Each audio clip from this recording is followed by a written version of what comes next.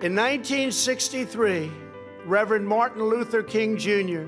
stood here on these very steps and called on our nation to live out the true meaning of its creed and let freedom ring for every citizen all across our land.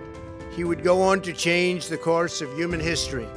From the pews to the picket lines, African-American civil rights champions have brought out the best in America, calling us to live up to our founding creed and to the truth that we are all made equal by God. It is the dream of a nation where every citizen, regardless of color, religion, or background, can grow up to succeed and to thrive. We want our country to be a place where every child from every background can grow up free from fear, innocent of hatred, and surrounded by love, opportunity, and hope.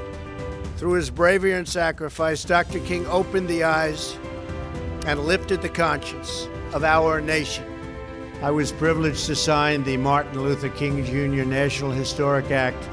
I ask every citizen to join me in remembering this great American hero and to carry on his legacy of justice, equality, and freedom. God bless the memory of Reverend King.